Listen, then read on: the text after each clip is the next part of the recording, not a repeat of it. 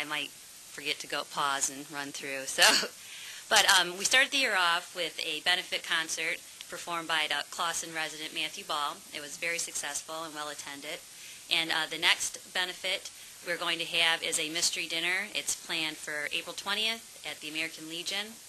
And if you never attended one, it's where attendees will participate in solving a crime as they dine.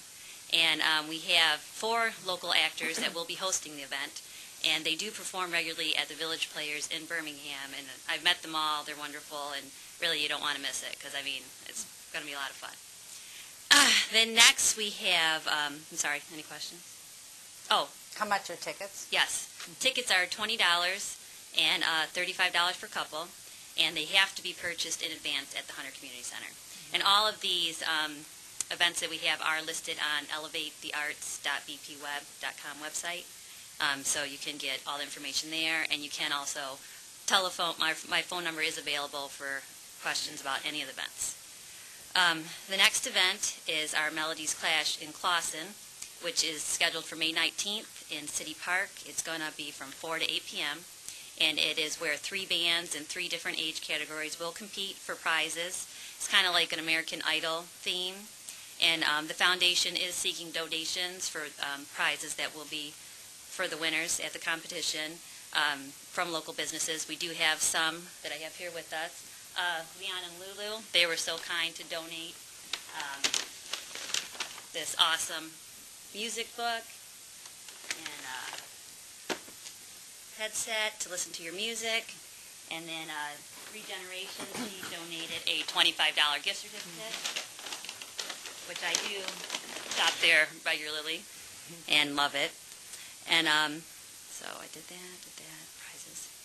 Okay, and I think that's it for that. And we are still seeking contestants for the event. And all that information, again, is on our website.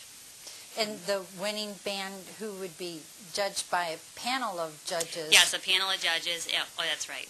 And then the winners in each category will perform at the Black Lotus Brewery on a given date that hasn't been determined yet. And we will have a panel of about 4 or 5 judges, one of which is going to be, I believe, one of the owners or the brewer. I think Mark, he's going to be a judge, and then, of course, Mayor Penny Lubes, and then the others are to be decided still. If anybody would like to participate, please let us know. And then our biggest event is the Arts and Authors Festival. This is actually going to be the 2nd annual one because the first one was started by my husband and I last year at the Hunter Community Center. And this time we're going to move it to City Park, which will be much bigger. And there's going to be a lot of activities that day. There'll be a children's craft tent. There'll be arts. There'll be crafts. There'll be music throughout the day. And it is going to be held in conjunction with the Farmers Market on September 8th from 10 to 2, I believe is what we have planned for.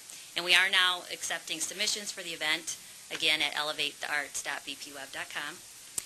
And I think that's it for that. And there'll be tons of food that day. Yes. We did have a little slip-up last year with food, but that won't happen this year. And we also are running a photography contest and a writing contest. The details on those 2 contests will be on the website shortly, and they are going to be in the Clawson Highlights letter coming out in April.